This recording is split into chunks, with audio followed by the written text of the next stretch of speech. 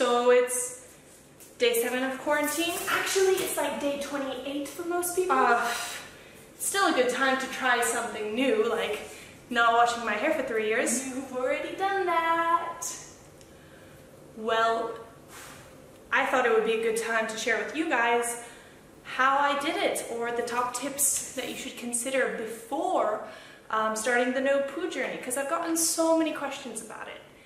So yeah.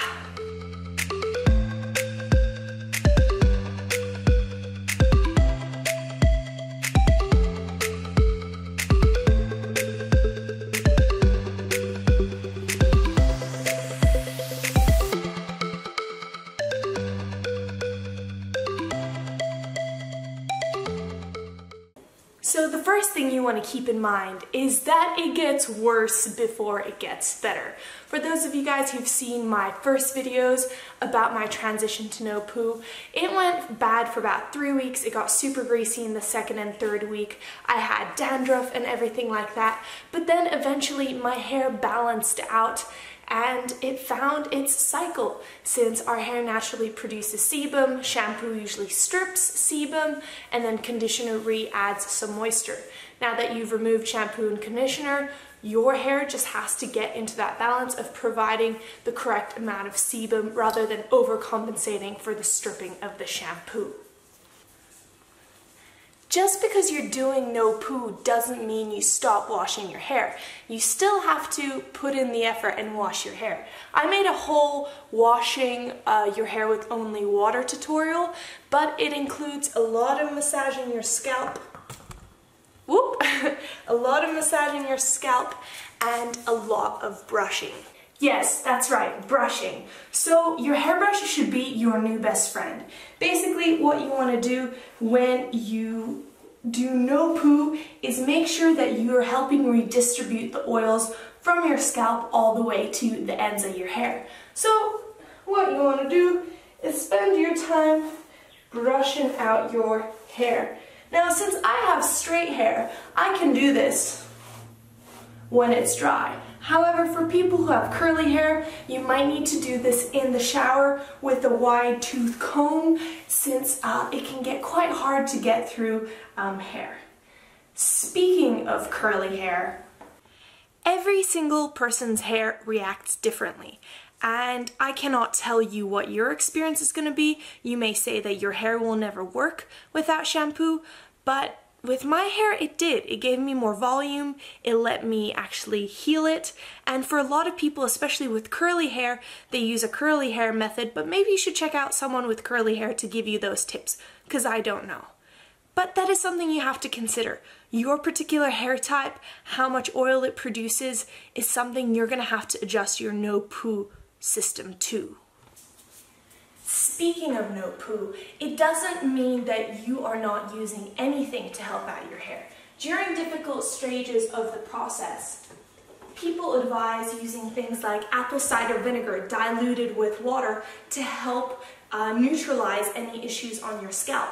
So this can help eliminate extra grease, it can help eliminate dandruff. I personally use an apple cider rinse every 2 weeks just to keep my hair feeling nice and silky and smooth. It also depended on what kind of water you have where you live.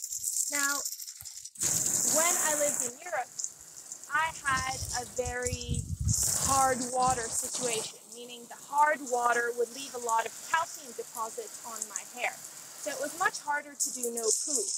Also, because I was not in the ocean anymore, I found I had to do the apple cider rinses more often than not. Look at me multitasking. Because it will also highly depend on your lifestyle. Now you may know, but I'm a scuba diving instructor, or just an avid free diver and diver, meaning I'm in the ocean a lot. So, especially when I was in the ocean all the time, like when I lived in Comoros or Cambodia, I didn't have to worry about washing my hair at all. That is simply because the salt help eliminate any of the oils and help keep my hair neutral, and yeah, the drying qualities of the salt plus the tons of sun, that's the word I'm looking for, plus the ton of sunshine meant I didn't need shampoo or conditioner. This may be different depending on where you live. As I mentioned in my previous video of me washing my hair for the first time in 3 years, I now wash my hair about once a week and a half with the plastic-free shampoo, just because I do not dive nearly as much as I did. I live in a very hot place with very hard water, and I really struggled with not using shampoo at all. Most of the times I don't use anything, but once in a while I do use the sulfate-free shampoo just to help out my hair during that situation. So yeah, it's going to depend on your personal lifestyle and what's going on. So, in terms of the frequently asked questions, yes, my hair got healthier. No, I don't care that you think it looks greasy. It's actually more voluminous than it ever was. You can definitely do this. It does depend on your hair type. You just have to try and see. Now is the perfect time to see it because nobody can see you.